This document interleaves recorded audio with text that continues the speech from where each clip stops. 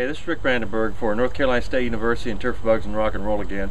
And I'm standing in front of these flowers, which I've done several times this summer, and want to go back and talk about bees a little bit and bee kills and whether or not insecticides are responsible for it. It's been in the news a lot, and there are some changes going to be made.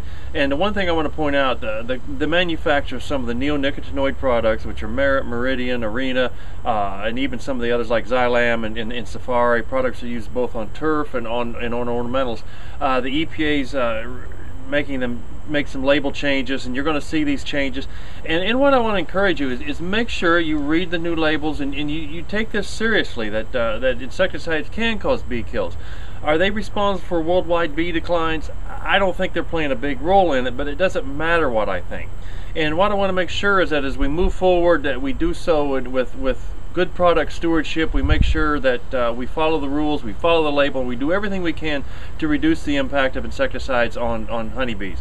And if you don't think that we can mess this all up and the EPA won't ban or cancel the uses or restrict even the uses of certain pesticides, just think about over the last few years things like diazinon, oftanol, Dursban, orthene, Mocap, Nemacur, and that's just what the list that comes to mind real quickly. The EPA doesn't like it when we kill non-target organisms, so take this seriously. We follow the label directions. We make sure that as the labels are amended, that we do the right things. And I know you will, and I know that you want to be good stewards of the environment and of these products that we have, and over the next few years we'll see some improvements with some of these situations.